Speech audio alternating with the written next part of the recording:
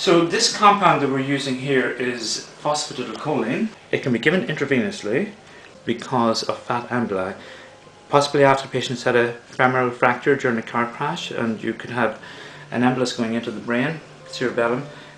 So the compound is being used off-label to break down adipocytes subcutaneously.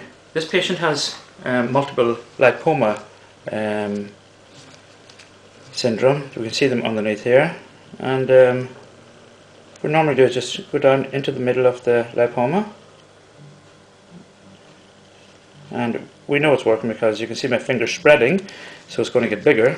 So I'm down in the center of it.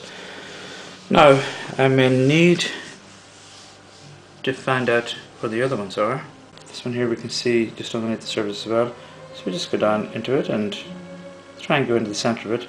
You can see that the phosphatidylcholine choline remains within the little tumour, within the little benign lesion, and there's about 90% chance these will go away. I find sometimes what happens is they can go a little fibrous and hard for a month or so.